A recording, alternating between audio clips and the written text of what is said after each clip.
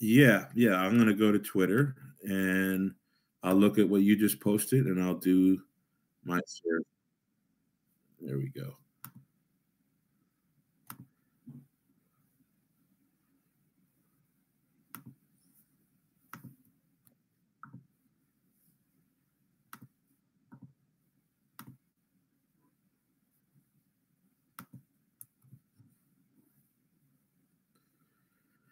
Okay, share it to Facebook, share it to Twitter. Yeah.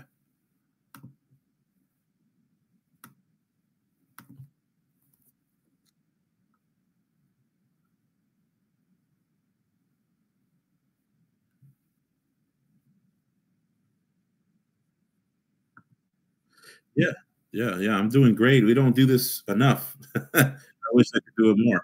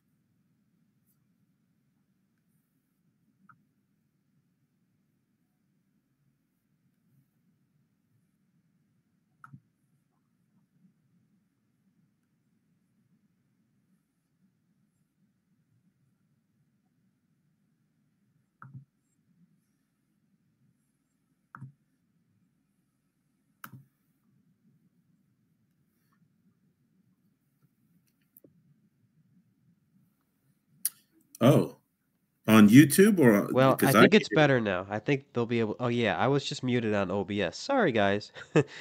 Um, I OBS is that's your software? Yeah, that's the software I use to stream. Oh, okay. Okay. Yeah, but should be good now. Yeah, I know they're saying they can't hear me, but I think they'll be able to hear me now. Sorry guys. That's the first time that's happened. But anyway, I guess I'll just restart with everything I said. Um, Hello Eric, how are good to have you back on. Um, I really appreciate all of like the theological nuances and insight that you bring to the table here. And today we're going to talk all about, Pope Francis and the death penalty. And what I was saying while I didn't realize I was being muted was that, I spent a lot of time defending the Pope and fiducia sub defending the DDF's document Fiducia Supplicans, just because I thought that a lot of critiques of it were rooted in misconceptions of the document. But I but ever since Dignitas Infinita came out, I think that I've received the impression that this papacy is just becoming less and less and less and less careful about retaining even like the appearance of doctrinal continuity. I think perhaps Eric would even concede that there was at the very least a a full throated attempt at least giving the impression of doctrinal continuity with Fiducia Supplicans. But with Dignitas Infinita on the death penalty in particular, it's like that pretense has just now gone out the window, and I don't even see an attempt at reconciling the current position on the death penalty with what has been taught before. What are your first impressions, Eric? And then, of course, if you wanted to say anything else to preface your comments, feel free to do that. Yeah, well, I just want to say thank you for having me back on again. As I was saying before, when you were muted, but now since we've got more of an audience, I'll say it again. That I wish we could do this more often. It'd be cool to, be able to have these important discussions in a audio format um, between people who are serious, charitable, and we're both willing to, reform our opinions based on the evidence. And we're at like a once a year rate now. That's too low. I'd at least kick it up to you know, Quarterly. yeah. Well, on your comments, yeah, I do think that uh, what's I guess what has been confirmed for me with this most recent magisterial document, um, through the agency of the magisterium, is that when Pope Francis talks about doctrinal development and harmony with tradition, um, he often says that as if to say, as if, and people often take him to mean that, well, the teaching has remained the same, but maybe some prudential applications have changed. And I want to say that Francis is actually saying something more than that. And that's been confirmed with the writings and commentaries and interviews by Cardinal Fernandez, who seems to try and refer back to like slavery and, just war and different evils of the past, that there seems to be a magisterial reversal, and so they emphasize continuity, but what they mean by that is there are certain discontinuities happening at the same time, and so when they're talking about doctrinal development, they're not talking about it in the very healthy, very acceptable way that you would hear from like a conservative Newmanite or something like that. They're really talking about um, something that wasn't really appreciated in the past by the magisterium. Yeah. They use this language, um, and you find origins of this kind of language in Vatican II, but not quite applied in the same way. About how we've come to a deeper awareness of a certain phenomena. We've come to a deeper and increased awareness of some reality, and the gradual discovery of this reality seems to be on empirical grounds. And upon the discovery, upon the gradual discovery and deepening of our awareness of this reality, now we have to adjust, we have to modify, and eventually change certain doctrinal propositions or axioms or presuppositions in order to fit our theology in with this newfound empirical awareness of this reality. And it seems to me that this reality that they're talking about is the infinite dignity of the human person. Yes. Yeah, if you want to say a few things about that, just because, like, that seems to me like this sort of trajectory does eventually run itself up against a wall here, and that wall is, and I don't mean to sound like some sensationalist, but it is Pius X's condemnation of modernism and the evolution of doctrine and the evolution of Yeah. dogma. It seems to me that and that's remained firm for a very long time. That we can accept in on like you were saying, Numenite terms, a certain deepening of our understanding of certain key doctrines, but always in the same sense and judgment of what has come before. But now it seems like, you know, the tail's wagging the dog a bit now, and in terms of like the church's relationship to new uh to like empirical investigation or even like just social evolution. Yes. Yeah, and I think that for example, some people try to point out on the death penalty, for example, how Cardinal Ladoria in his address to the bishops and Pope Francis in his several addresses in the Synod Hall on Wednesdays, and he has said things in public interviews and things that um, make it sound like that this is that development of doctrine is part of the Holy Spirit's activity in the church.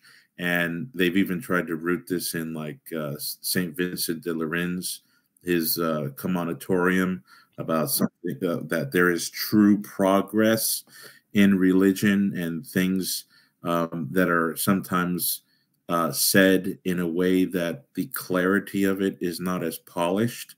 So with time, meditation, and explication, things become more clear, and although it has to retain the same meaning, the same intent, the same content, but for Francis, and I'll just go ahead and say it, I believe now it's been confirmed to me, with my studies for the past, 5+ years on this matter.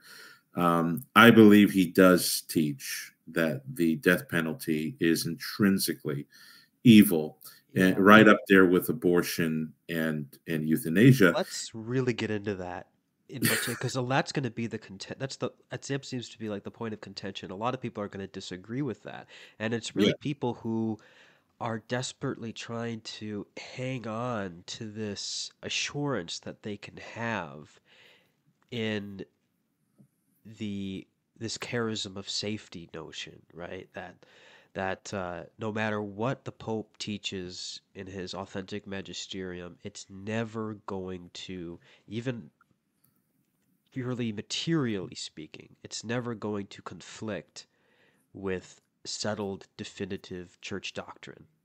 right, And for whatever reason, for some people, the indefectibility of the church hangs on a thread, and that thread is that charism of safety, like that such that if you can prove or demonstrate uh, that level of doctrinal discontinuity or conflict, that would have to yield some undermining of the divine promises given to the church, the protection of the Holy Spirit, because they read into the protection of the Holy Spirit this idea that um, not only is the Pope infallible, uh, excuse me, and not only is the Pope infallible under a certain set of criteria, but he is also um, prevented from making from committing a doctrinal error that would of itself be harmful to souls. I yeah, think I'm getting that right. yeah. Maybe there's some minute subtlety that if Lofton heard, he would make a 3 hour Oh, I'm video sure he about. would. But I'm sure he would find a reason to say that's not adequate. Yeah. but it does seem like, so that is seems to me to be the motivation for why people would want to take issue with what you just said. And for a little while, I think they had some solid ground because Pope Francis, at least before, seemed to be a little bit more careful in how he articulated his opposition to the death penalty. It was kind of like an intensification, if you will, of John Paul II's opposition, which which I thought was fine. Like John Paul II, he admitted, and it was in the Catechism, that the death penalty in itself could be licit, but in light of the gospel and in light of the current circumstances that we live in, it seems like the need for it is no longer there, and because it's always better to show mercy than to punish, if all things being equal, we should opt for the merciful route, right? Um, and then Ratzinger came out and said, okay, like that's a prudential judgment, and you wouldn't even be unfit for Holy Communion if you parted ways with the Holy Father on this issue. And Pope Francis, for a little while, seemed to just intensify that language a bit, but over the course of years, it just became more and more and more and more absolute. And I think Dignitas Infinita is like that final nail in the coffin that no, he's saying that there are no circumstances under which it could be licit. And That's maybe you can give your reasoning for why that is your interpretation, and then we can take on some of the objections to that interpretation. Because, as you know, there's people out there, uh, like Lofton and others, like 3 hour length videos, just uh, trying to avoid that conclusion. So I would like to address that with you. yeah. Well, you know, uh, as I was saying, Pope Francis sees the recent teaching on the death penalty as an application of the Holy Spirit in the church of what St. Vincent Lorenz called the progress or development of doctrine. And the way he sees it that way is that the death penalty has been understood both in society, by states, by theologians, by church fathers, and even by the past magisterium. Pope Francis has even made reference to, with much sadness, and lamenting even what has taken place in Vatican City during the Papal States for centuries, according to him. Quote, he says centuries. That there used to be a view that the death penalty, qua penalty, as a punishment to repay an offender for a serious crime, that was held and that was understood and that was believed. But there was also something else taught by the church since the beginning, and that is the dignity of man. And so you've got these two horses that are running side by side. You've got the horse that's human dignity, and then you've got the horse that says we can use that the death penalty is justified, right? And eventually what happens is the horse that's racing for human dignity gets stronger, faster, and it starts to accumulate the victory. And the horse that's running in support of the death penalty just sort of drains out, loses energy, and just loses the race completely and falls by the wayside. And so for him, for Pope Francis, and for certainly for Fernandez, they'll say, well, this is an example of doctrinal development, because the human dignity part had always been there. And even though the death penalty justification was there, it slowly, through discernment, through new awarenesses, what we've understood now is that human dignity is winning that race. And because it's winning that race, the death penalty is completely eliminated now.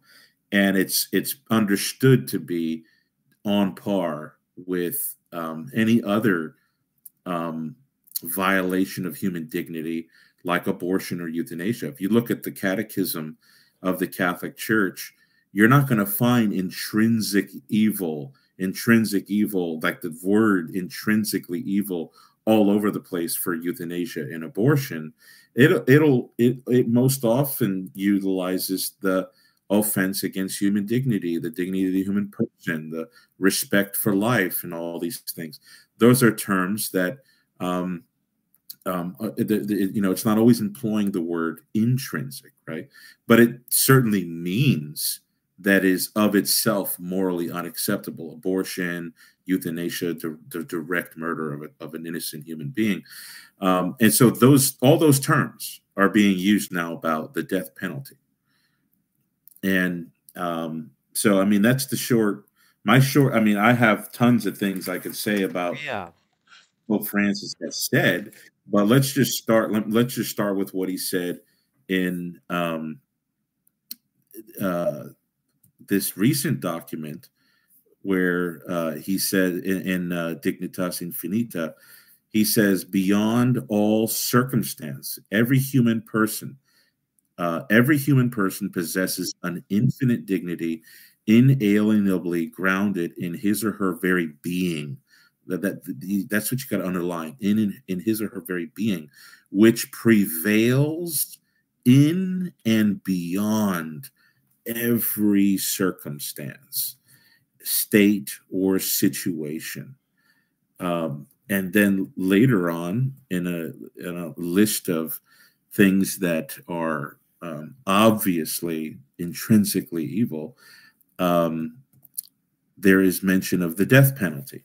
And in that statement, alongside, you know, kidnapping, abortion, genocide, euthanasia, willful suicide, human trafficking, other things, prostitution, deportation, and arbitrary imprisonment, the selling of women and children.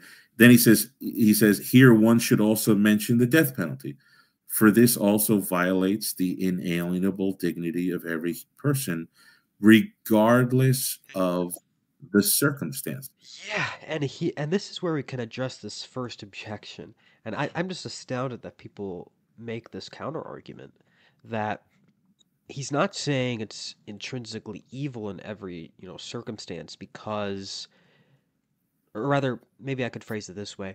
What he's saying is that, so in every circumstance, it is a violation of human dignity. But he didn't technically say that every violation of human dignity under the sun constitutes a moral evil, a sin. Right. Therefore, while we can acknowledge that every exercise of the death penalty, every recourse to capital punishment constitutes a violation of human dignity, it doesn't necessarily always constitute a sin. Now, and Right. I'm astounded by this reasoning because it says right in the document, it uses the word inalienable. Yeah. So what does inalienable mean? To me, it means it cannot be taken away. It's inviolable. So are we to believe that somehow he's opening the door for an allowable violation of inviolable dignity? I mean, that's a contradiction in terms. Like that's just absurd on its face. Yeah. It would be subtracting what he's adding. Yeah, exactly. Like, am I insane? Because like he's saying, it's inalienable. I mean, he's getting at the fact that this dignity is inviolable, and then other people will say, okay, well, isn't it a violation of human dignity to kill somebody in self-defense? They use the self-defense Right.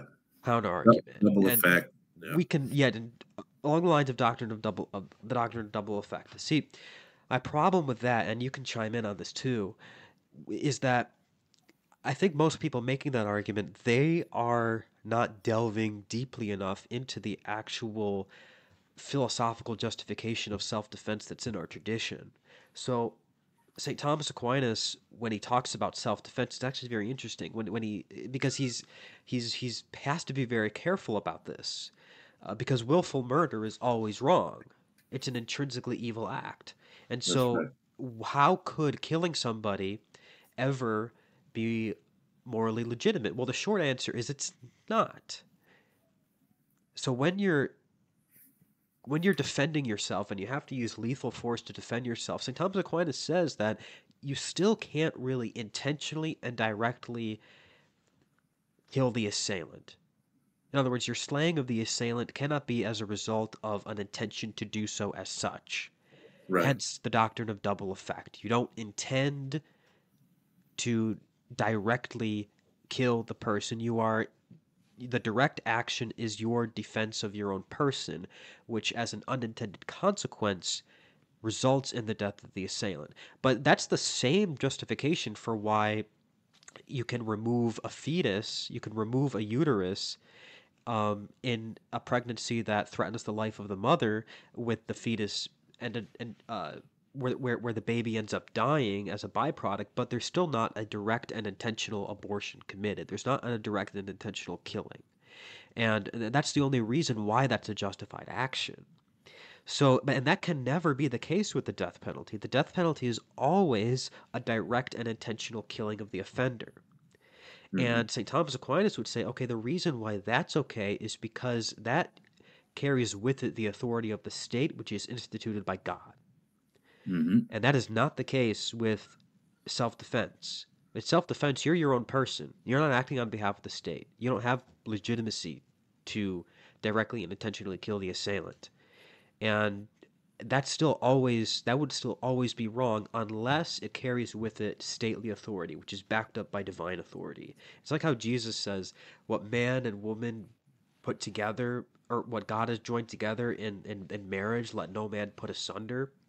Well, that's like the soul and the body. God has put those two together. No man can put those asunder. Only God's authority can separate the soul and the body legitimately, and which is the entire reason why we have just war, and why it is acceptable, why the death penalty can be morally acceptable, is because of that. And so this self defense line of reasoning that they're coming up with is just born out of an ignorance and a lack of sophistication about moral philosophy vis-a-vis self defense. I'd let you chime in and give your insights.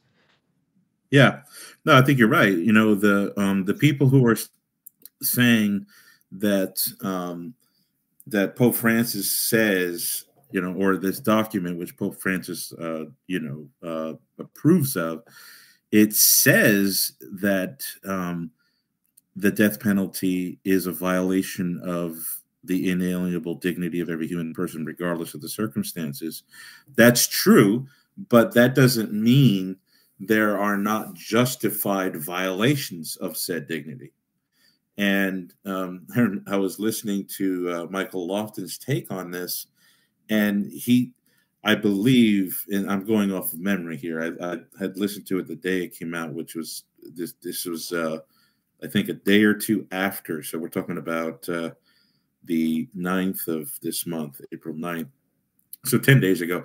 But I think he referred to self-defense and double effect and things like this. But as you were saying, um, the double effect principle and self-defense principle, that does not alleviate the intrinsic evil of the death penalty.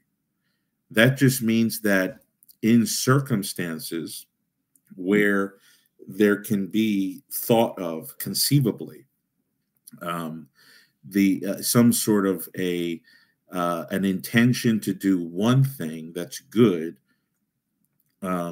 results necessarily or certainly in the death of an assailant, an aggressor, or in the case of an ectopic pregnancy, the life of the unborn.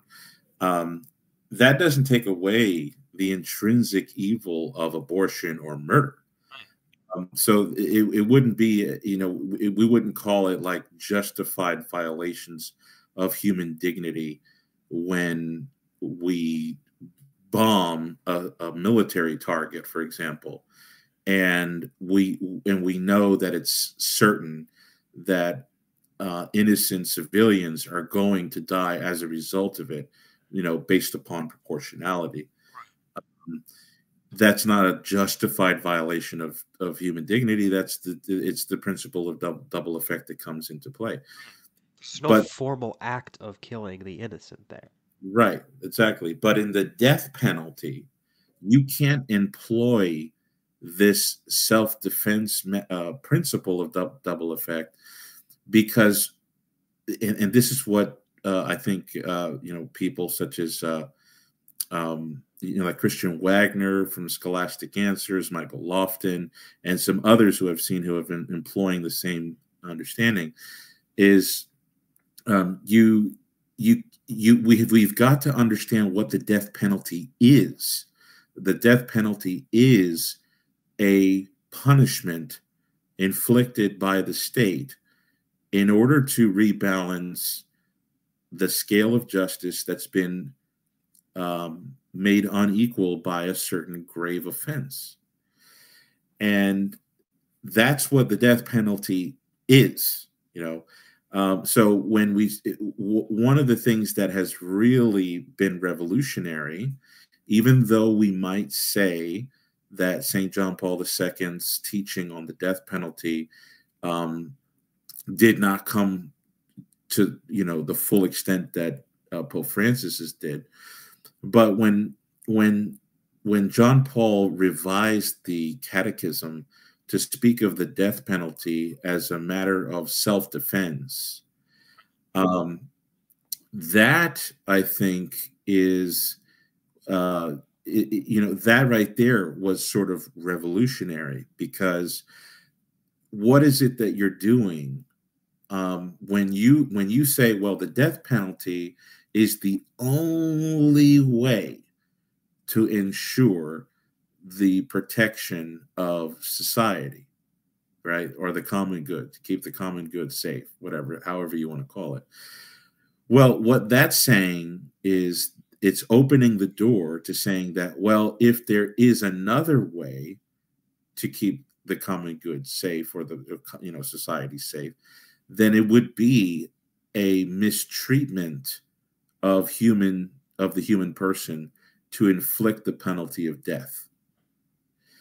And that, I think, opened the way for where we are now, is to root it in self-defense alone. And so the intention, and the death penalty, it being a direct elimination of life. I think what Pope Francis is thinking of is that if the death penalty were to be considered feasible or admissible in former generations, it would have to be by double effect, because definitely because in a 2015 address Pope Francis gave, he said the following. And when he says things like this, what I'm about to say, that's what guys like Lofton and others are looking at, and they're like, oh, see, it's circumstantial. It's not talking about intrinsic evil. Well, listen to what Pope Francis said in 2015. He said, quote, "In certain circumstances, when hostilities are underway, a measured reaction is necessary in order to prevent the aggressor from causing harm. And the need to neutralize the aggressor may result in his elimination." Let me pause there for a second, classical theist. Do you see how he's building up a statement here about circumstances? Yeah. Then he's talking about something that is double effect language. Right. When hostilities are underway. So he's talking about when there is a hostile event going on, a measured reaction, again, double effect self-defense principle language right there, a measured reaction. So it can't be over the top. It's got to be in proportion. A measured reaction is necessary in order to prevent the aggressor. So there you have the direct intention is to prevent the aggressor from causing harm. And the need to neutralize the aggressor may result in his elimination. This is double effect. Classical theist, this is an address that he's giving on the death penalty. So, and I'll tell the listeners here where they can go if they want to read this in full. Type in Google "letter of His Holiness Pope Francis to the President of the International Commission Against the Death Penalty." So let me unpause. Okay, so he brings that whole issue up, right? That in order to neutralize the aggressor, it may result in his elimination. It is a case of legitimate self-defense. This is what he says. He goes on. Nevertheless, the prerequisites of legitimate personal defense are not applicable in the social sphere without risk of distortion. In fact, when the death penalty is applied, people are killed not for current acts of aggression. Yep, right. But for offenses committed in the past. This is exactly the point I was making. Right. He goes on. This is Francis. It is applied to people whose captivity or their capacity to cause harm is no longer currently underway. And he goes on, but I'll stop right there. So in this 2015 address to the President of the International Commission Against the Death Penalty, Pope Francis opens the door. He almost opens the door for the listeners to consider how he himself would conceive of a justification for the elimination of life in self-defense. And he completely takes the death penalty and alienates it from that. Yep. And so in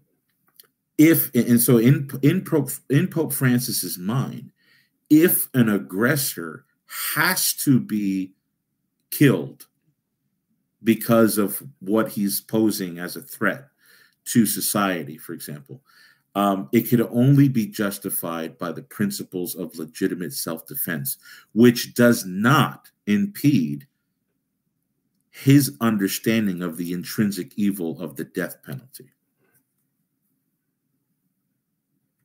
Exactly. Yeah, because he is utilizing the doctrine of double effect to just broadly refer to legitimate self-defense. But and this it's sort of like an obvious conclusion that, okay, if that's all you have, obviously the death penalty wouldn't be legitimate. Because as he said, in the death penalty, there's no neutralization of an active assailant. You got him. That's right. You got him.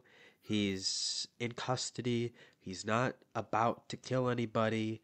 And so the only self-defense purpose that capital punishment can serve really is one of deterrence, where, you know, the threat of death can serve as a preventative mechanism for crime, like against crime. Right. But at that point, in order to justify something like that, you cannot refer back to the doctrine of double effect, because that would bring about teleological ethics, consequentialist ethics. That would be doing evil in order to avoid, or that would be, doing evil for the sake of some good purpose. That good may come out of it. And so the only way that you could justify the death penalty for that more teleological self-defense purpose would be if you bring in just the legitimate authority of the state to carry this out. Yeah. And that seems to me what Pope Francis is categorically rejecting. He is. The state does not have the authority to take life. Period. That's right. Yeah, in a 2017 address, and just so the listeners can know which one I'm referring to. This is an address of His Holiness Pope Francis to participants in the meeting promoted by the Pontifical Council for promoting the new evangelization. He says this, that the punishment of death for criminals is deeply injurious of human dignity. It's an inhumane measure that, regardless of how it is carried out, abases human dignity. He goes on to say, it is per se contrary to the gospel. Yep. And then when Ye- Lofton heard that, you know what he said? He No. said, "Yeah, this is a troubling statement," but he didn't say that in his magisterium. Oh, really? Well, Fernandez tells us that we should listen to everything Pope Francis says because it Yeah. helps us to understand the intention. Um, but I know that sometimes the magisterial technicians will look at the assertion versus the intentions. But he goes on. He says it is per se contrary to the gospel, and he gives a reason. It's per se contrary to the gospel because it entails the willful suppression of a human life that never ceases to be sacred in the eyes of the Creator, and of which ultimately only God is the true judge and guarantor. Close quote. Friends, that is the language for why abortion and euthanasia is. Yep. Right. And the only way to avoid that conclusion is if you bring back into the discussion the authority of the state to take away life, and that is what Pope Francis is excluding. He doesn't believe there's really fundamentally any ontological distinction between the state carrying out that act and an individual carrying out that act. And for that reason, of course, the death penalty could not be justified because it would just be, you know, unlawful killing. Yeah, that's what It he would be says. direct and intentional killing. Yeah. And yeah, and it's and someone might say, okay, well then, as a church, we would just have to go along with that because this is what the church is teaching about what what the state has the authority to do and what the state does not have the authority to do. And the problem with that is, well, the church has already spoken on this issue. The church has already spoken definitively on this issue. Actually, um, we don't have to appeal to some vague universal consensus of the fathers or the universal consensus of theologians. I think you could just go back to Pope Innocent III. Like Pope Innocent III prescribed to the Waldensians a professio fidei. And part of that profession of faith was that the death penalty could legitimately be used, that the death penalty, that the state could legitimately and licitly have recourse to capital punishment, that it does not constitute a grave sin in all cases. This was a precondition for the Waldensians' reconciliation to the church. That's what a profession of faith is, that you have to adhere to this profession in order to be considered in communion with the church. And which is why we generally and categorically consider professions of faith to be infallible. Um, Lofton certainly thinks so because he's always talking about the recent profession of faith that speaks about, the religious submission of mind and will to papal teaching. Mhm. And I got no problem with that. But this is a profession of faith. So if you have a profession of faith that teaches authoritatively and definitively that the state can have recourse to capital punishment, well, then Pope Francis's teaching cannot constitute a magisterial act because it's already overruled. Because he is trying to undermine the very. He's undermining the only propositions that would make Pope Innocent III's teaching make sense, namely that the state can take life on its own divinely appointed authority, and that is a categorically distinct kind of an action than on a personal, like on an interpersonal level, someone slaying another. Yeah, and I actually have the decree in front of me for the statement that the profession that the Waldensians were required to assent to is, quote, "We declare that the secular power can, without mortal sin, impose a judgment of blood, provided the punishment is carried out not in hatred, but with good judgment, not inconsiderately, but after mature deliberation." Close quote. And so, what is that? That is the state carrying out a direct and intentional death sentence. That's right. Direct. No, It's not nothing double that Pope effect. Francis, yeah, not double effect. There's no justified violation of human dignity in light of defending this or that. None of that. It's a direct act of slaying someone in punishment for their crime. And in the same 2017 address that Pope Francis gave that I just quoted from before, um, Pope Francis goes on to talk about what has happened in the past.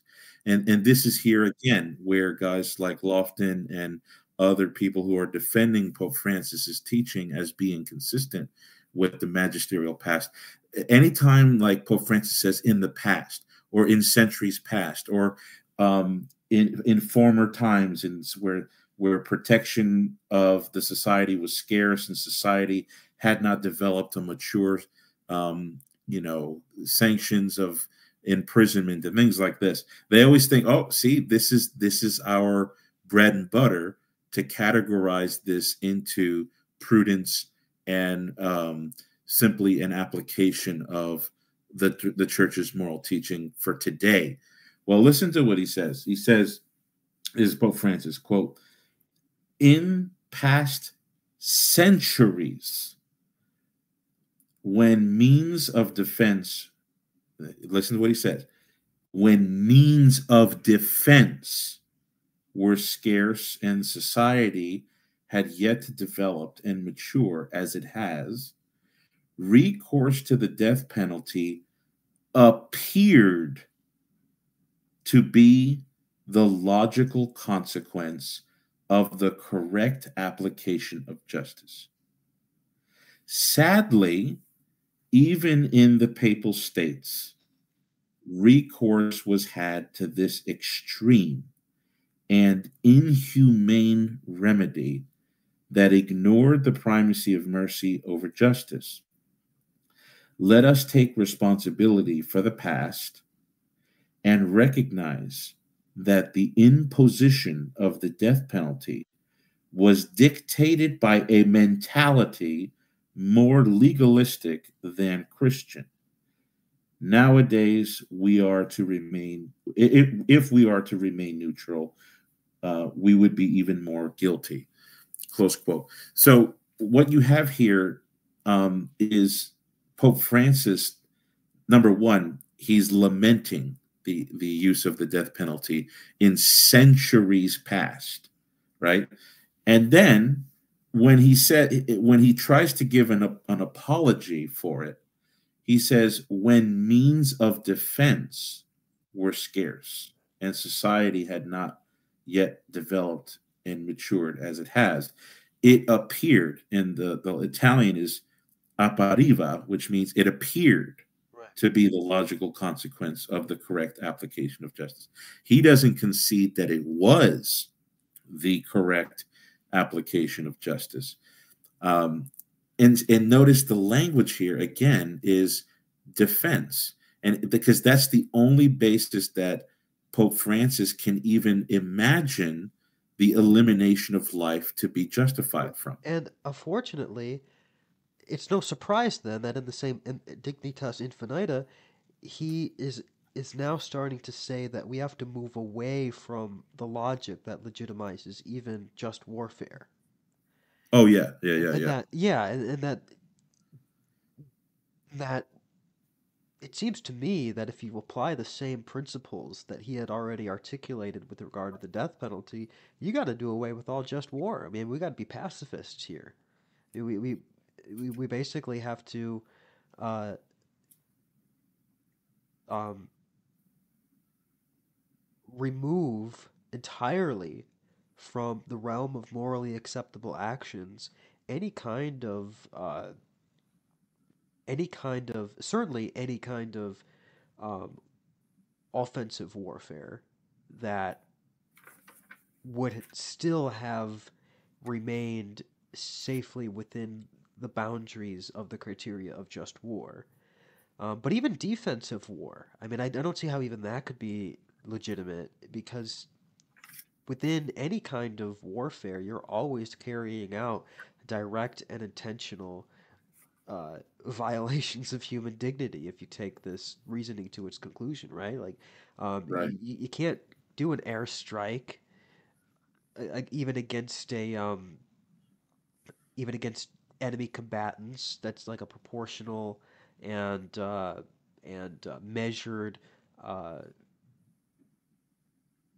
narrowly targeted right. action. You can't even do that because that still constitutes a direct and intentional violation of human dignity. And I don't see how acts of war, even defensive acts of war that are aimed at protecting the innocent, could be um, justified on the grounds of the principle of double effect, because it's No, again it's always a direct and intentional killing of another.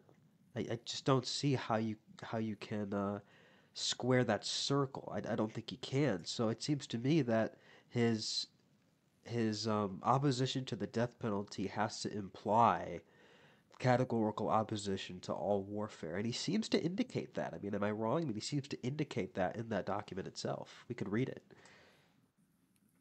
yeah, which I don't think he may not be aware of the logical Tetris that results from his teaching on the death penalty there.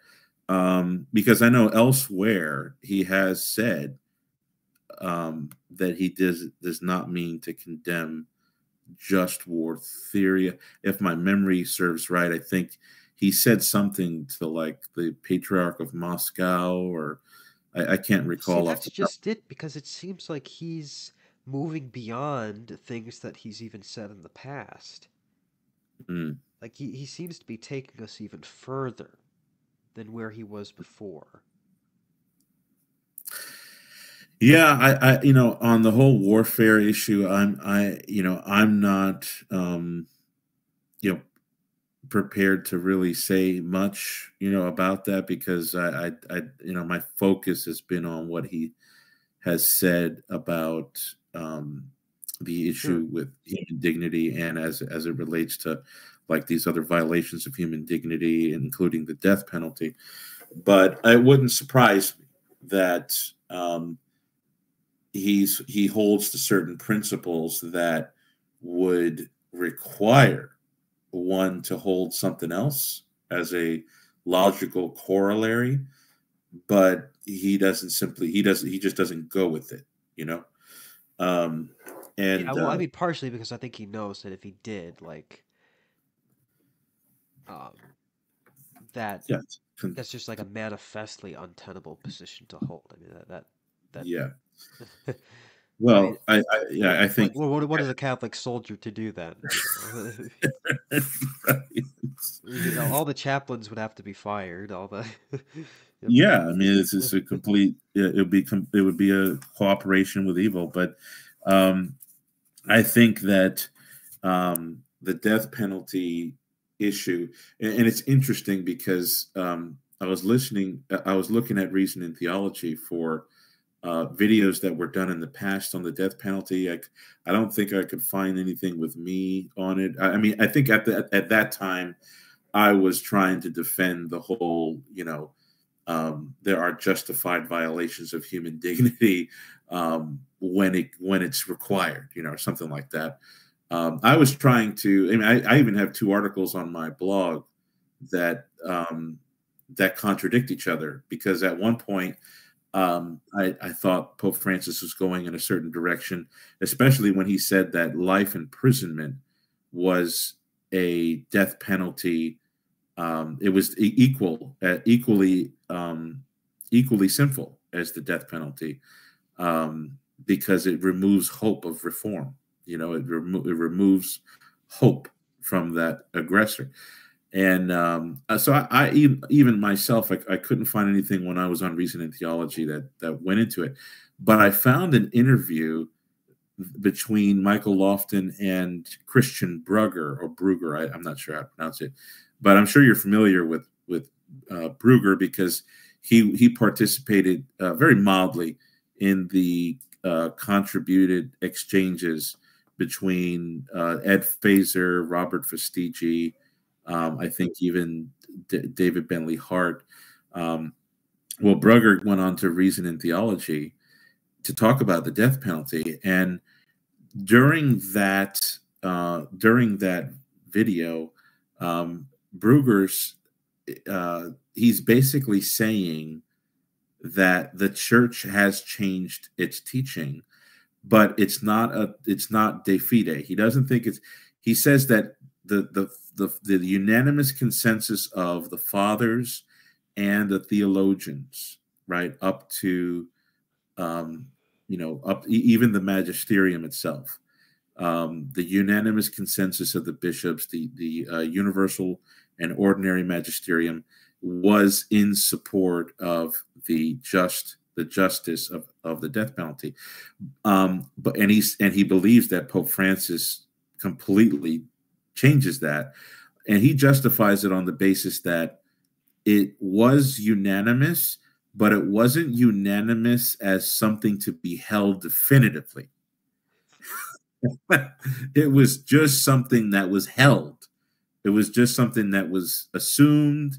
Never mind that the church is holding the Holy Spirit. There goes your charism of safety. Right. I mean, it's the mind of Jesus Christ that Paul says belongs to us who are temples of the Holy Spirit. For all these centuries, we understood the licity, the justice. It also runs up against Dona Veritatis, right? I mean, Dona Veritatis says pretty explicitly that even the prudential judgments of the Holy See cannot fall into error on a habitual basis. And if 1900 years isn't habitual, I don't know what is. Right? So. Well, I mean, even Pope Francis says we have to take responsibility for it. Basically, we need to repent. Yeah. And here's the thing. I don't even care all that much about the issue of the death penalty just by itself. Right. I've never really cared all that much about it. I'd be fine with a move away from it on some level, although I do think with the high crime rate, it really does help with deterrence and everything. But the point is, there are other ways that the Pope could have gone about voicing his opposition to the death penalty that would have been entirely harmonious with the past tradition. I mean, even St. Augustine says that while the death penalty in itself can be considered just, it is supererogatorily more virtuous to opt for the merciful route. Mm-hmm. Because Yes. it's always better to be merciful than to be vindictive. Mercy is preferable to vengeance, if all things being equal, obviously. And so, if the Pope just was trying to challenge us to try to aspire to the heights of Christian perfection applied to the states, I'd have no problem with it. And that's kind of seems to me what Pope John Paul II was trying to do. Um, uh, I know that he did kind of chip away a little bit at the prior justifications for the death penalty on like a philosophical or a theological basis, but he still did say that it was in itself not unjust. Um, and so, but he was nevertheless trying to move people away from that. You know, we can rise above the strict administration of justice and try to opt for uh, a a uh, a more merciful route. We can try to cultivate within ourselves a habitual preference towards mercy. You know, that would have been okay, and then that would have been very harmonious with what came before. At that point, then you could say, all right, maybe the church before was, you know, speaking correctly about the moral and the natural law, but she wasn't challenging herself enough. Okay. Um, but unfortunately, this pope just doesn't have the lexicon, doesn't care all that much to uh, bring about that level of harmony. He's not like doctrinal continuity is not one of his pastoral priorities, and that's a very big problem. Like that should be the Pope's number one pastoral priority. Like that's his number one job, is to safeguard the deposit of faith. His number one job is not to help facilitate world peace. I mean that can be ancillary, but it's not the number one job. It's not the number one. It's not why we have a papacy. And like the problem is when the Pope starts to contradict prior doctrinal propositions or uh, authoritative teachings, um, the faith that we're supposed to have, the assurance that we're supposed to have in the power of the papacy, um, becomes, or at least it seems to become, a bit undermined. Like, why? Like, what is the rational foundation for the trust that we have in the Holy Spirit's protection of the papacy? Well, it's the assurance that the Pope is going to uh, continuously, from age to age, safeguard the very same deposit of faith. That's what really justifies the supreme authority that he has as a man and as an office. If he starts contradicting prior teachings, well, that gives the impression that he's relying on his own personal authority. And then that amount of power for one man, if it's just on the basis of his own personality, I mean, that would be despotic. I mean, that would be crazy. And no, I'm saying all this. I'm not saying that that is truly what the situation is. I mean, I'm a Catholic. I believe in all the divine promises that are given to the papacy. Of course I do. But I'm just speaking to the danger that comes with having a pope being this flippant or uh, this fast and loose with that obligation to safeguard the deposit of faith in harmonious continuity. I mean, it's a very dangerous thing, and we have to have the courage to be able to point it out when we see it happening. And I'll let you, if you have any thoughts about that. Then I want to maybe shift gears a little bit and talk about the implications this has, because I think we've made our case very well. But the implications that this has on uh, the our ecclesiology as Catholics vis-a-vis the magisterium. Right. Well, you know, I agree with you that this could have been done in a very, very good. The call to eliminate and abolish the death penalty could have been done in ways harmonious with tradition. There's no doubt about it. And it would have been extremely easy to do. But I don't think that Pope Francis believes that he's in continuity with the magisterial past on the matter. I think he knows that what he is proposing is a doctrinal. It's basically a backflip, and so, but he calls it overall a continuity and a development because the defense of the human person has always been the stronger horse. Do you see what I'm saying? So he thinks that what he's doing is actually the real sap of tradition. That's what he thinks he's doing. And he's shaving off this other element. Deeper tradition, the Yeah, esoteric it's the tradition. deeper tradition that people were not aware of. Sadly, recourse to the death penalty was used in the past. Look, he laments it every time he thinks about it.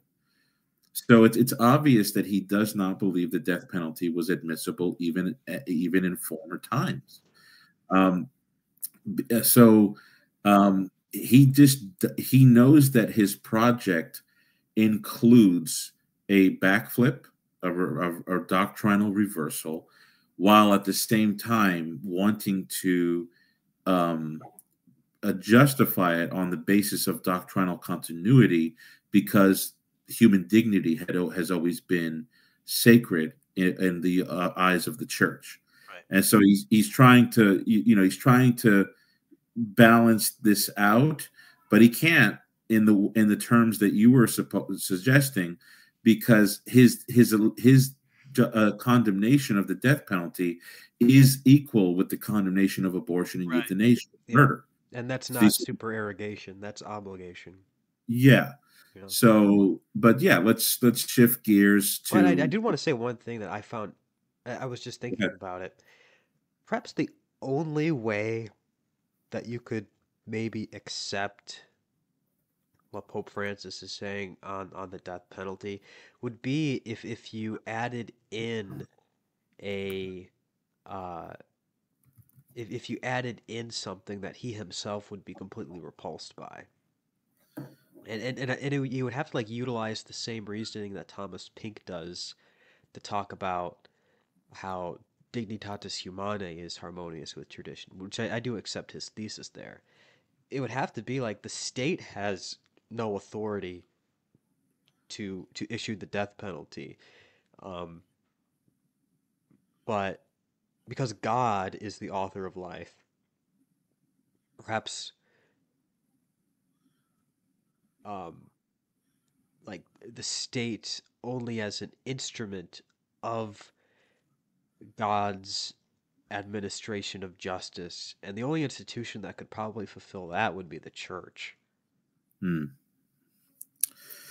Like you see yeah, how that's the same kind of reasoning that Thomas Pink uses to justify like a confessional state, even in light of right. dignitatis humanae. Like Yes, that's literally the only way where I could say, oh, okay, like because we don't have any confessional states anymore, then no state has this authority of its own, and so like recourse to the death penalty really is just on the same level as like self-defense and doctrine of double effect, which would invalidate it as a morally eh, acceptable. But I don't accept I I don't don't think accept that. people I'm are. just saying that like that's like the only That's line of reasoning that you could even conceive. But he himself would be repulsed right. by that because he talks about how horrible the concept of a holy war is. So Yeah, yeah, yeah, yeah. Talk about a condemnation of the Crusades, not let alone the Inquisition and that's why what. like all these people that like a lot of these Zoomers out there who are like making these based Pope Francis edits, like I'm sorry, like he that's just it's just I know like they're trying to do it out of like zeal, out of love for the papacy, but at some point it just turns into like this other form of lying. Like, uh, do you know what I'm talking about, by the way? Yes. Oh, I Yeah, do.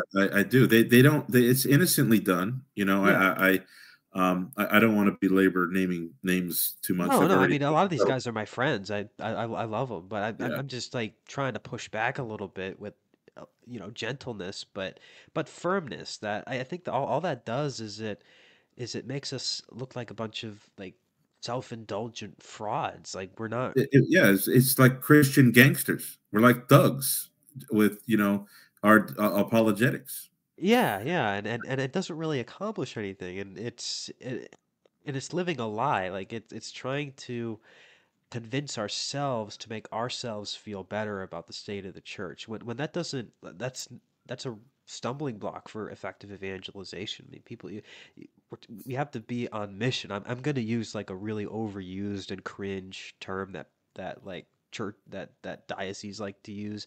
Like we are missionary disciples. Like that we have to be that. And in order to do that effectively, you have to remove unnecessary barriers for people coming into the church. And people aren't going to be attracted to the church if they're just coming across a bunch of people who are like not being honest with themselves about the state of the church and the state of the papacy. And it doesn't mean we have to turn into SSPXers. I'm certainly not. And I'll still defend the Pope when I think it's appropriate. I mean, I still stand by everything I said about fiducia supplicans, and people hate me for that, but that's fine. But I gotta call a spade when I actually see it. So this is like proof that like my defense of fiducia supplicans wasn't me coping uh, because I never felt like the Pope teaching something in a magisterial document that's contrary to like definitive teaching. I never felt like that was a game over. Never Yeah. felt that in the first place. And so like I only defended fiducia supplicans because I genuinely didn't think there's just anything really doctrinally problematic about it. And still hold my same view on that. But this it's just a direct contradiction. And so let's talk about the magisterium a little bit because some people will say that okay, now what? Are you saying that then the indefectibility of the church is no longer a tenable doctrine? Or are you saying that the Vatican I has to be revisited? Are you saying that Vatican II has to be revisited when it talks about religious submission of intellect and will? And on what authority do you make that judgment? So I think you know where I stand on this question of the charism of safety, but I do want to hear your take, and then I'll maybe give mine. I think we probably have the same take, though, at this point. Yeah, well, there was a time where I had been in discussions with some other Catholic thinkers, and um, I was very much motivated in the direction of a protection of safety, a very strong protection of safety. There's some articles you could find on my blog, for example, where I try to give a kick at defending that. Um, and so I think it's a lot of it's a noble task to try and make the papacy as clean, as helpful, as perfect as possible. I mean, who wants to have a divinely instituted church government that can fail in ways that hurt us? Nobody's looking for that. We all want this thing to be as perfect as possible. But the question is it feasible to have it as perfect as we want it to be? And the answer is obviously no. We already know that because even we admit that there are moral evils that can be done by our leaders, and even scandalous things. Like when Peter stood in front. I'm sorry, when Paul withstood to the face of Saint Peter. So absolute perfection is just not. There's no angelic magisterium. It'd be nice to have that, but Telling me. it's not what we have. And but when I used to be in discussions with these thinkers, Lofton was one of them. I introduced this idea that well, if we're saying that the Pope can basically contradict Christian revelation in his ordinary fallible magisterium one time, if we admit that it can happen one time, what would it look like if it happened like every Wednesday, or if every pope going back to Clement after Peter were to be perpetual in their contradicting of the Christian gospel, divine revelation, the apostolic deposit? Like they did it day in and day out, morning, and then after lunch they did it again, and then after dinner they did it again, and then they did it every day, day in, day out for 2,000 years, right? But they never do it through the ex cathedra modality. So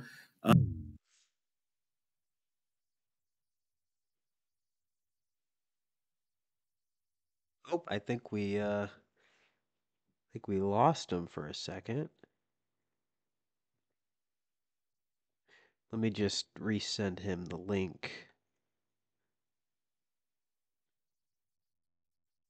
Sorry about that.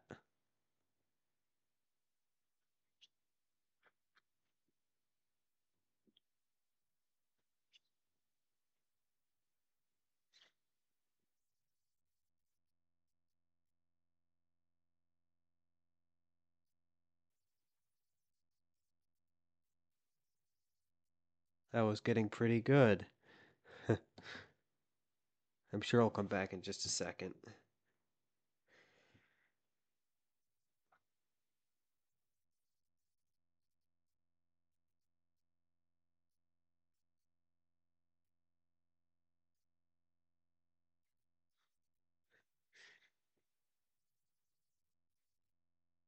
Sorry about this.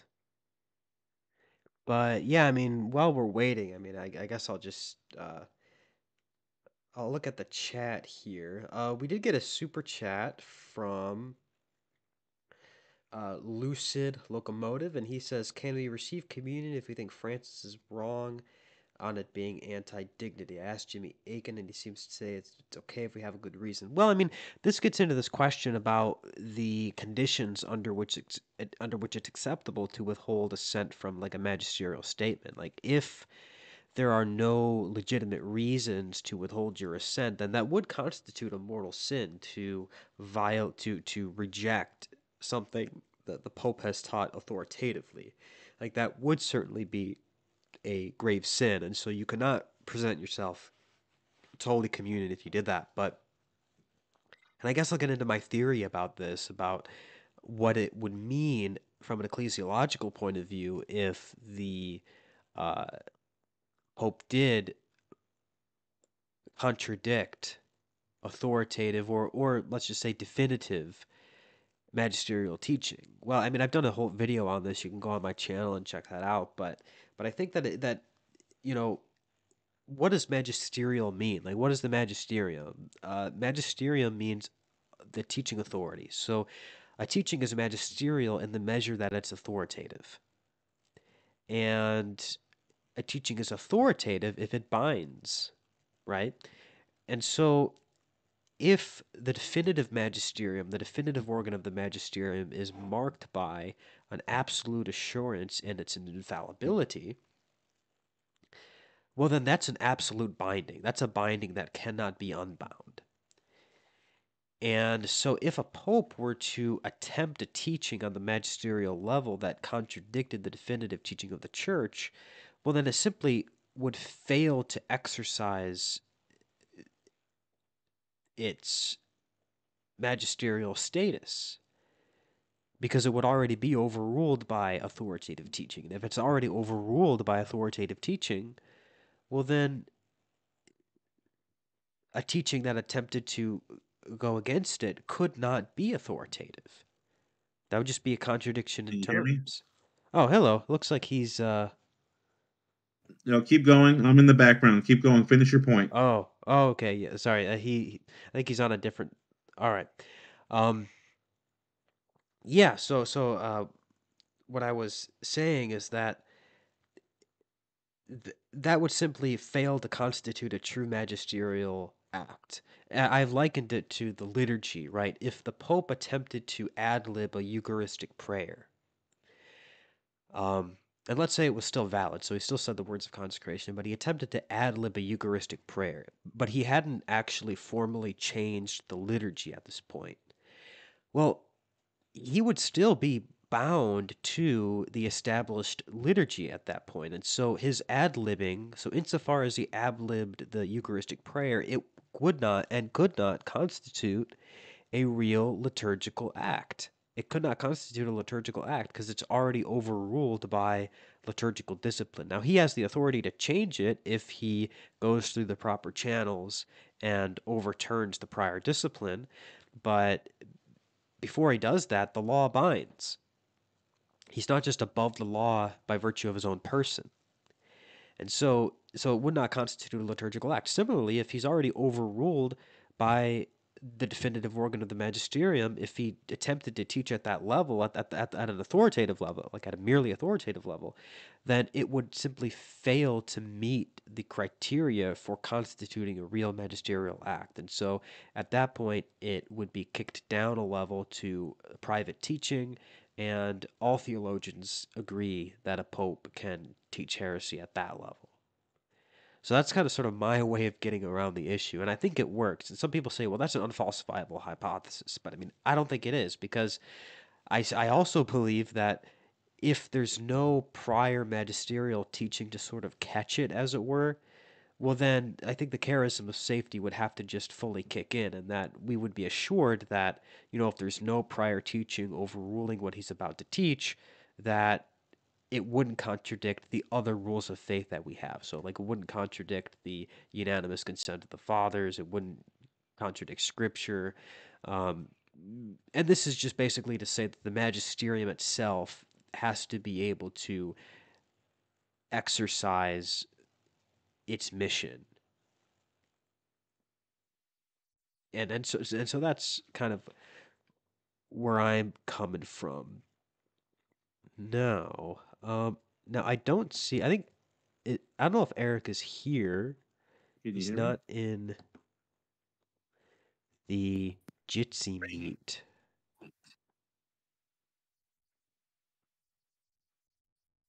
I tried joining again.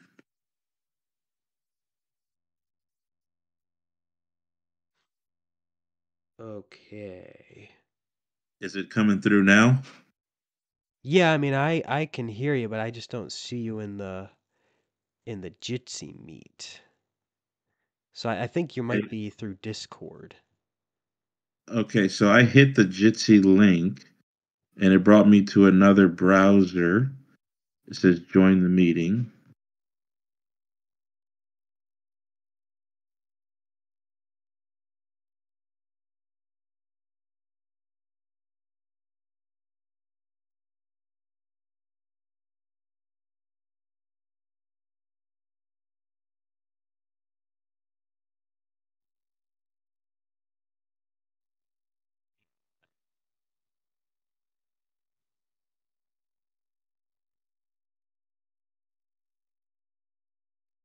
Can a chat? Can you hear Eric? Can you hear me? Yeah, let's see what they say about that.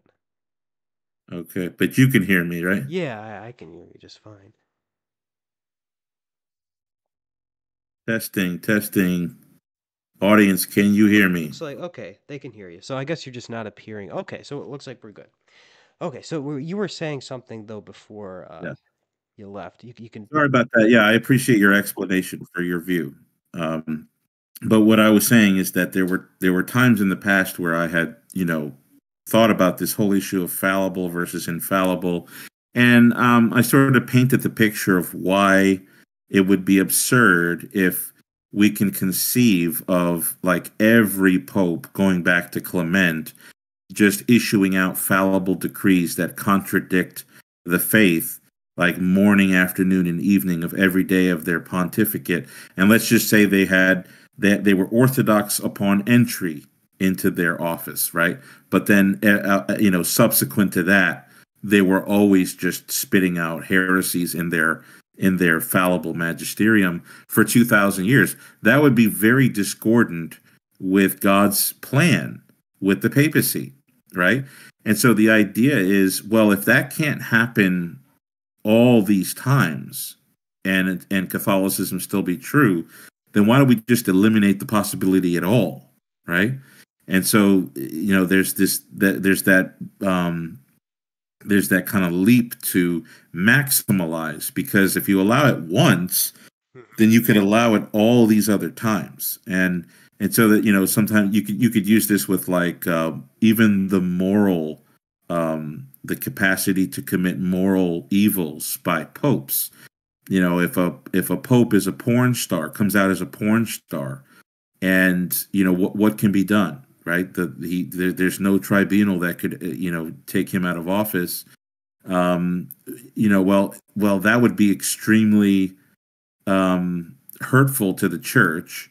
There's no doubt about it. Like if like you had a slew of popes for several centuries that were all involved with pornography, the porn industry, child trafficking, We and did like it was have we known. had the pornocracy. We did have that, but it was not as unashamedly public, Right. as what I'm speaking about. So we already believe that there's capacity to do evil, but if they were to go that far, if God were to allow the papacy to be practically an instrument of world evil like that for century after century after century after century, that just doesn't fit anymore. And so it's impossible, right? And so what some people do is they look at that and they say, well, if it's impossible on that grand scale, then it's also impossible on the smallest scale, right? And so this is the kind of reasoning that plays into this whole issue of the infallible safety, where if you have one pope contradicting in his ordinary magisterium the dogmatic tradition, de fide, dogmatic teaching, divine revelation, however you want to call it, then that means that we could just have this left and right happening all the time, right? Well, that's not necessary. Just like our accepting the possibility of a pope coming out as a human trafficker one time, that does not mean that we are now open to every successor of Peter being a drug lord and a human trafficker. You know, that just doesn't fit with the design of God's providence and his control over history. So just because we accept that one particular evil can be done doesn't mean that our ecclesiology now has maximum capacity for a clear falsification.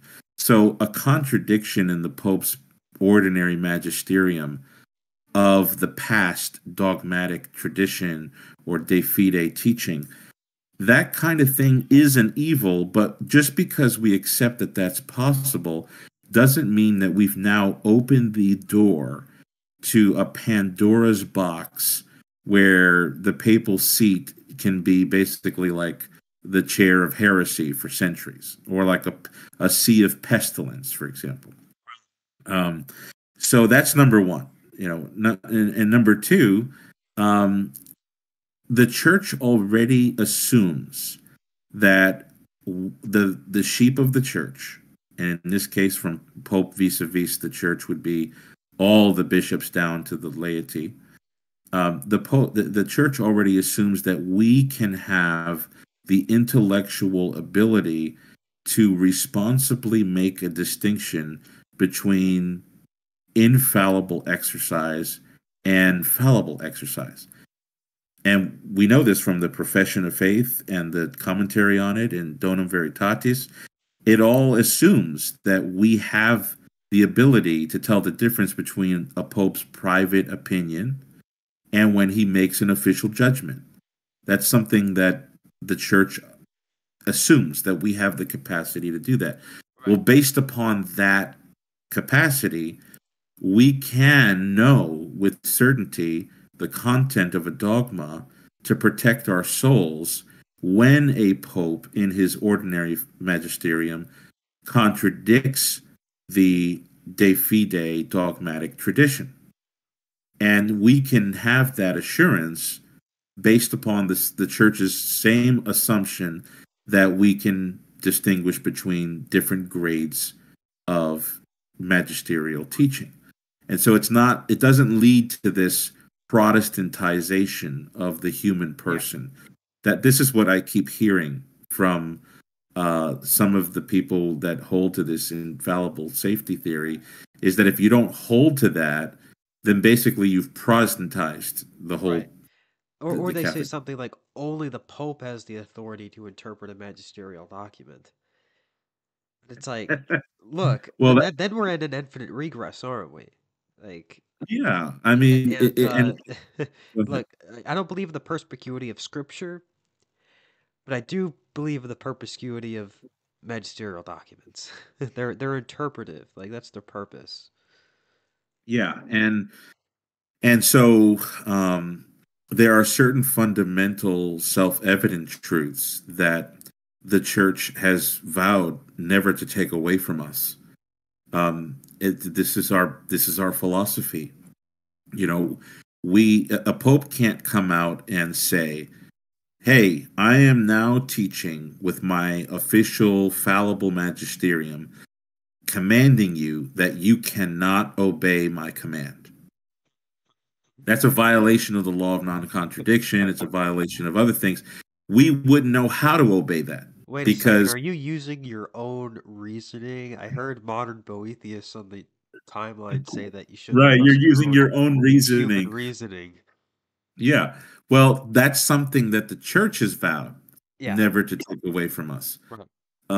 And so I would just apply that in its same species to if a pope came out and just boldly contradicted, in his magisterium, his fallible ordinary magisterium, if he comes out and contradicts what we have to give divine and Catholic assent to, then we do that to save our souls. There is no murder of souls there because we have leverage to defend ourselves by our recognition and by the church's acceptance of our ability to recognize what the dogmatic and chief assent belongs.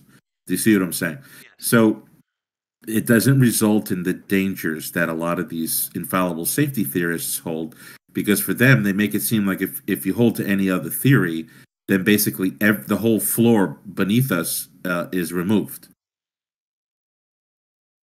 Yeah. And that's just yeah, you're right. I mean that's just not the implication. Um and it's just one of those things that the church is going to have to develop just on this specific issue. Because I've heard some people in the chat say, well, can you point to any theologian that has articulated precisely your view? Well, no, not precisely my view, but we also have to concede the fact that um,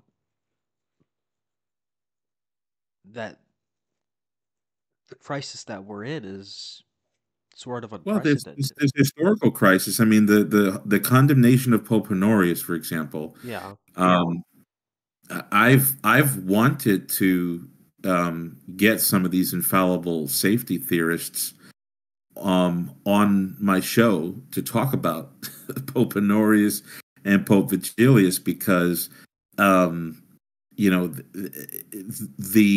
documents that are in that council that are still they still exist in Latin and Greek in the Roman archives.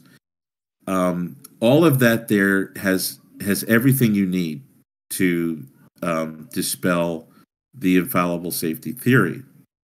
And there's different kinds of infallible safety theory, right? Because I mean, I would posit a certain infallible safety me too. I theory, mean, my theory works on that. right? So it's like it's a specific few that are out there right now that are gaining a lot of traction, but I haven't been able to get any of these guys to really come into the box to talk about this, and I just don't know why. I think that I've been very gentle. I treat all of my guests like kings.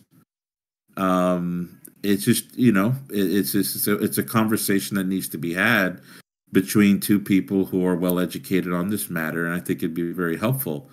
Um, going forward. So in short, I think that this whole thing impacts our ecclesiology by simply opening our eyes to the fact that papal failures can arise to this level without collapsing the church.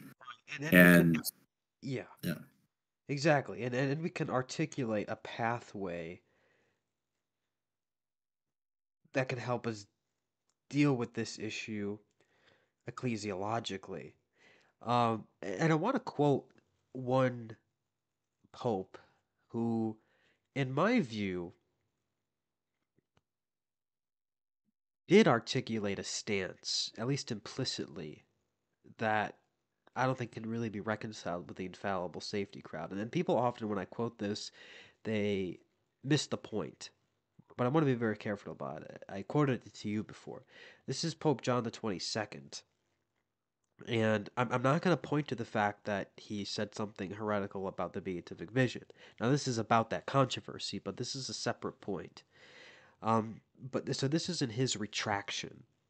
And he says, quote, "But if in any way other things may have been said, or said in another manner, by us," so he's talking about as the Pope, "on this subject, we have said them in the disposition of the Catholic faith, and we affirm to have said them thus in discoursing and discussing, and we wish to have said them thus. Furthermore, if we, in what pertains to the Catholic faith, sacred scripture, or good morals," so I think those are criteria that would, if you went against those, would be pretty harmful, right? Um, Right. Furthermore, if we, in what pertains to the Catholic faith, sacred scripture, or good morals, have said other things in preaching, discoursing, this is key, formulating a doctrine, teaching.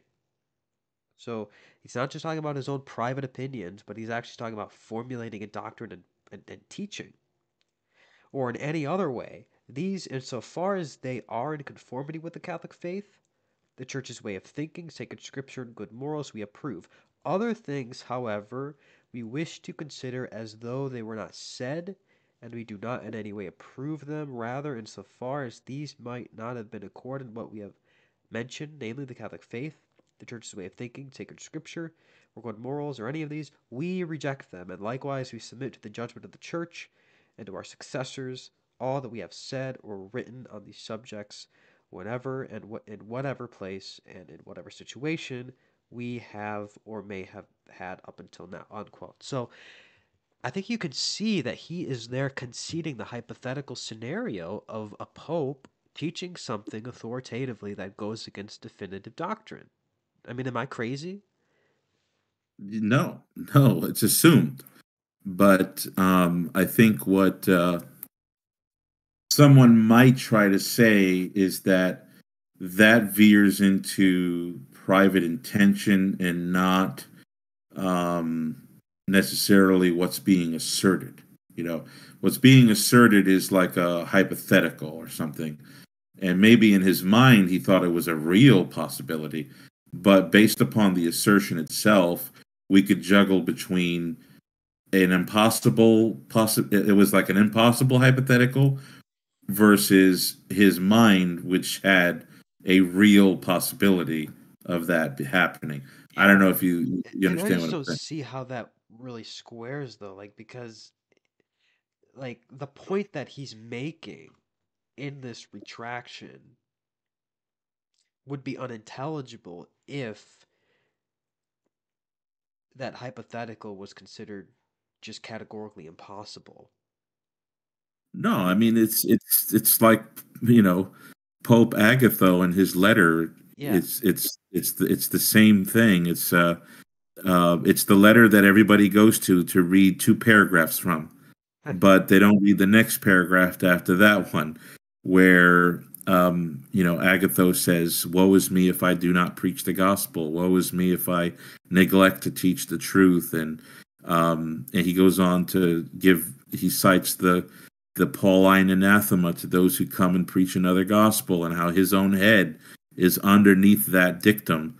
Um, but see how what they do to get out of that is they'll say, yeah, but that's an impossible possibility. So he said all that. He wasted ink on a paragraph, right. but it's an impossible possibility. I think with John the 22nd, it's actually even less. I don't. It's less plausible to use that getaway because it's in the logic of what's being asserted. Exactly. Yeah, because well, what he is. I mean, sure, we could say that he may not have ever penned anything like in his teaching authority that did that, but in formally issuing a judgment of rejecting like potential teachings that could fulfill that criteria, then that is conceding the possibility of that being realized, and in that's within his the judgment that he's making. So the Yeah, it very judgment, hatches an error in his own statement. You know, yeah, the very judgment would be unintelligible if we don't concede that possibility. If at the very least we don't concede um, the the theological conceivability of that ever happening empirically.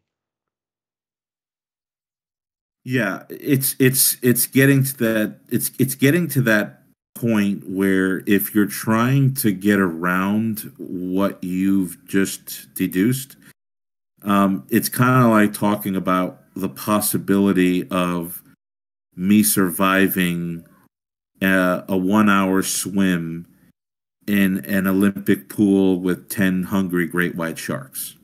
Yeah. You know, it's possible. We could sit here and talk about it, but we're going to look absurd, you know? And so I think the clarity is prevails against the skepticism. Absolutely. I just wanted to acknowledge one of the super chats from St. Peter's. The Rock said, very interested in this topic, glad to listen and learn more. Well, thank you very much for the support. Really appreciate it. Yeah. Well, do you have anything else that you wanted to say? I mean, I think we've said a lot. I think we've really made our case pretty persuasively and convincingly. Is there anything else that you wanted to any other point that you wanted to make? No, I think that if anybody has questions about this, of course, they could send me messages. But otherwise, if somebody knows of a Catholic who is willing to have a conversation about these things, I'm interested. On my own show of number one, I love talking about the truth. I think it's edifying. Number two, I'd like to get my own YouTube show running on 2 feet sooner or later. So I'm looking for people to create content with. So if those listening know, oh, I know somebody who's willing to talk about Honorius or Vigilius, and this issue of the magisterial failures versus the infallible safety, I'm game. I would love to talk to somebody who is on the opposite side of the spectrum or even close to me, but thinks that I'm wrong. Um, I think that if I can't help them, then maybe they can help me. Um, and I guess the only other thing I'd say is my accessibility. I have a Patreon, Classical Christian Thought, and you can find me on Facebook. I'm also on Twitter, more now than ever before, Well, or they call it X. it's the site is better for it. So, well, thank Yeah. you very So much for this conversation. I really appreciate it. We'll have to do this a lot more often. I would really love to do that. So, thank you so much. yeah. No, thank you. I had a blast. Thank you. God bless you. God bless you too.